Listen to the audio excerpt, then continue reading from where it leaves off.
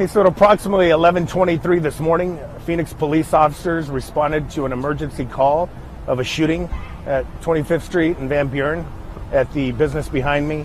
When they arrived, they located 6 adult victims with gunshot injuries.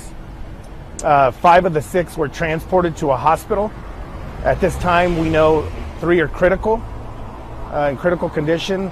1, an adult female, approximately 18 years of age, has been pronounced deceased from her injuries. And we also have 1 that was treated and released here at the scene.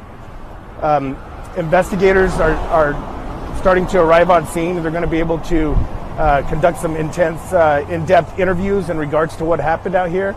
But what we do know at this point is that 2 adult males arrived here at the hotel, got into a verbal altercation with a group of people on the 2nd floor of the building. At some point, the alleged suspects pulled out a handgun and began firing multiple shots, striking at least 5 people. The alleged suspect at this time, we know, has also sustained gunshot injuries and is currently at the hospital.